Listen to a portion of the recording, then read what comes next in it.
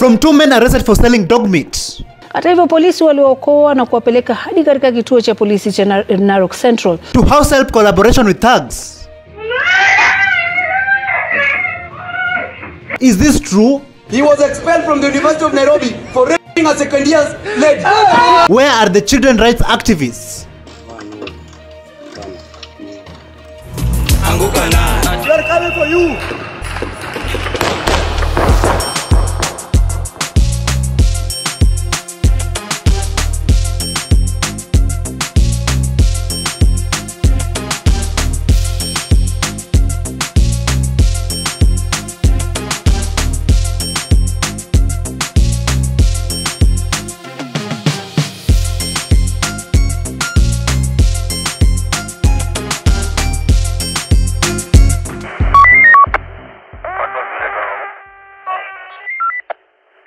Hello, how are you? Welcome back to ShowNewTrend. I'm your host today and my name is Elvis Derry. In Africa, instead of our children going to school to study and get the best education and have the best future, they are forced into slavery. In Congo, more than 40,000 children are forced to mine cobalt in Katanga province alone.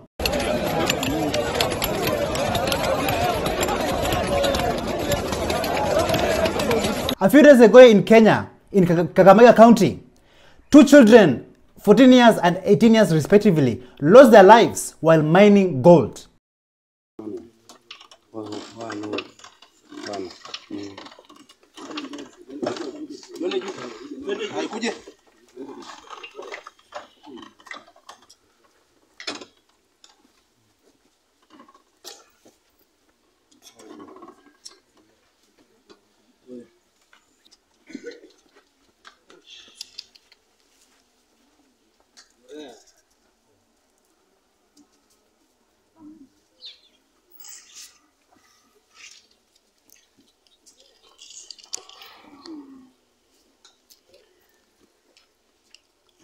Is this the future that you want for our children?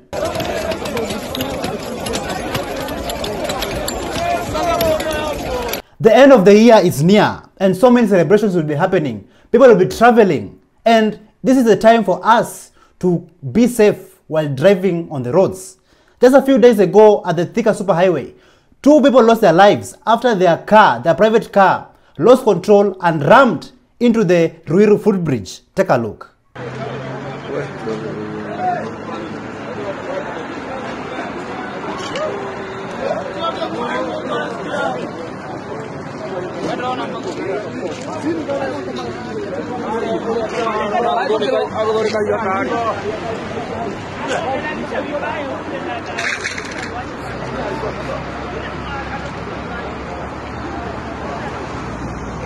And that's not all.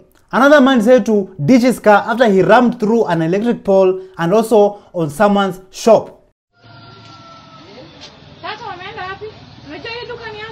Kijana ni kama alimwambia chana anafuta bangi lakini mara yake ya kwanza akakuja akaharibu gari yenyewe hapa na akatoroka.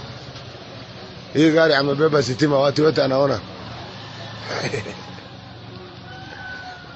Hii imevunjwa ni yako? Wallahi. Sini ile ice cream mama. Oh. Gari iko amebeba sitima kila mtu shuhudia. Sitima amebeba gari. So for many of those who will be traveling these coming holidays, these coming celebrations, the end of the year, may you all be safe. Drive safely.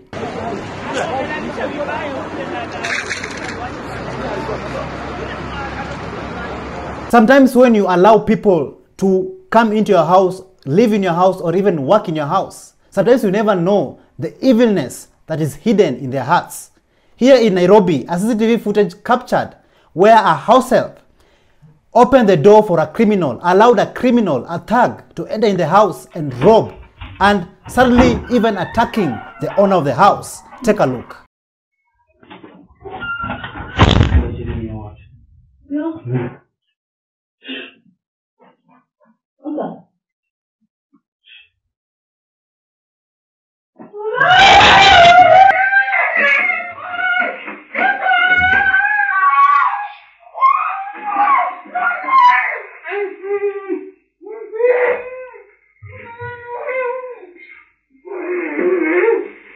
Back in the day when Babu Owino was still at the University of Nairobi, he revealed a very shocking information to the people. And this information, it involves Geoffrey Musiria, who is the Nairobi City County Environment Officer. Listen to what Babu Owino had to say. One Geoffrey Musiria, he was expelled from the University of Nairobi for raping a second year's lady. I'm the one who brought him back. Ask him. The other day, he's barely a month in the university when he was expelled 2 years ago. I'm the one who brought him back. Now he wants to fight. We will tell him the reason why a baby can play with the mother's boobs in public, but the same baby will never play with the father's testicles in public. Never. The same Geoffrey Musiria, he slapped a lady, a fresher, at 3 a.m. in the morning. When the security reported and he was suspended 1 year ago, I'm the one who brought him back. Now, why must these people fight? Were they brought back so that they can be used by the administration to fight the current regime? No. Nobody will have a coup in this zone. This zone is as strong as it is called. Zone is feared by both the opposition and the government. I will not talk about administration because administration is useless. You all have seen the work that Geoffrey Musiria has been doing around Nairobi City County, moving from one place to another and convincing the people, the residents and the public, the citizens, to do the right thing. But this time he was not lucky when he visited Impala grounds. The ground was hostile. Take a look.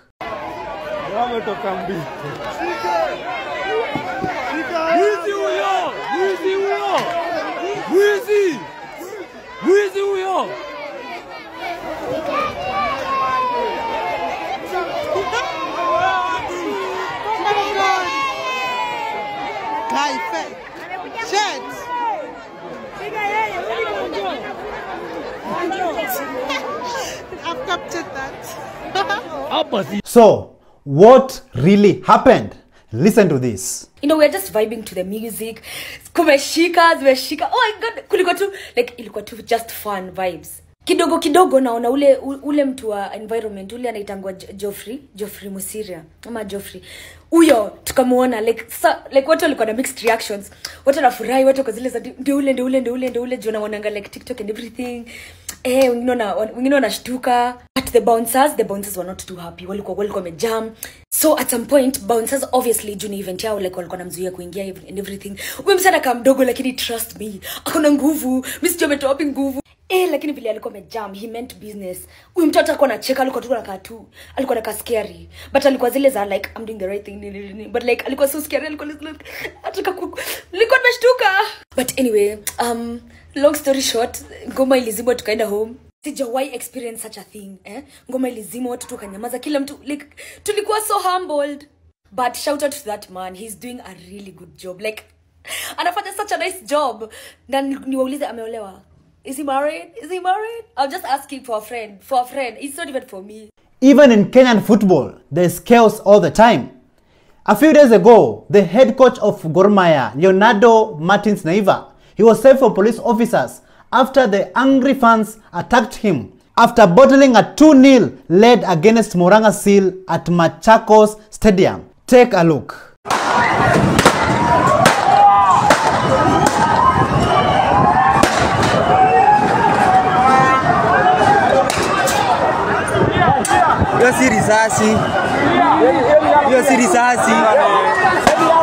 Apart from the chaos that is happening around Kenya, also Kenyans are representing internationally. They are representing worldwide. A Kenyan born by the name of Hulda Momanyi, not Huda, but Hulda Momanyi. She won the Minnesota House of Representatives seat. Alright, this is what I'm going to say right here. It is official. We have, for the first time in history, for the first time in Minnesota, for the first time in the United States, Congresswoman, Hulda History, Minnesota. This is the DNA. Come on, people, I hear you music.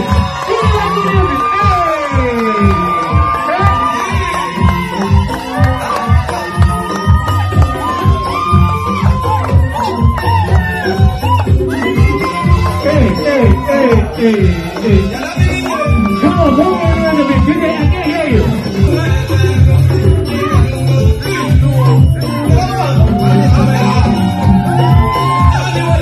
Ladies and gentlemen, the question of the day is, have you been eating dog meat or even cat meat? Like many of you like eating mutura, street foods that have meat inside, but yet you don't know the content that is in that food. 2 men from Narok County, they were arrested for slaughtering dog for their meat. Just take a look. Kwamba watu wawili walinusurika kifo baada ya kufumaniwa na wakazi wa eneo la Total kumradhi kaunti ya Narok wakiwa na nyama ya mbwa. Wananchi waliojawa na hasira waliwapiga watu hawa ambao wanadaiwa kusambaza nyama hiyo kwa wanaozia sambusa. Wakazi waliwalazimisha kuelezea walivyowaua mbwa hao na kupakia nyama. Hata hivyo polisi waliwaokoa na kuwapeleka hadi katika kituo cha polisi cha Narok Central. Wakazi wamekuwa wakilalamikia kupotea kwa mbwa wao.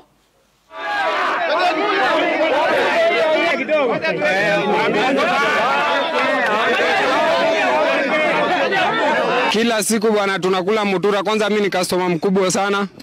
Na anashangaa bwana hii mbwa ni tamu, ni kama wanaongeza kachumbari sijui wanaongeza nini. Kila mahali kunauzwa mutura na hata hakuna buchari. Tunashangaa tunakula nyama gani? Mbwa yangu ilipotea.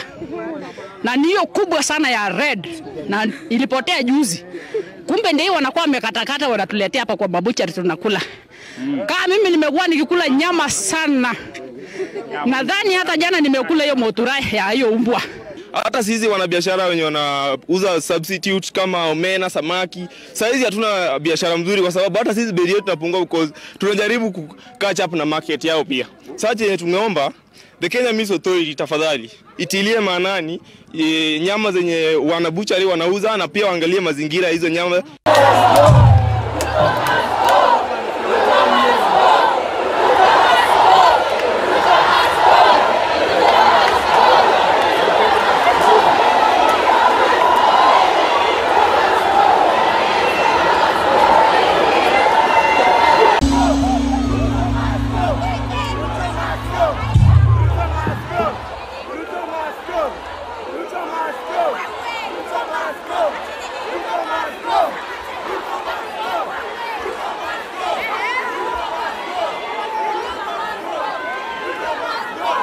Thank you so much for joining us on today's show. I'm your host, Elvis Derry. See you in the next one. Bye-bye.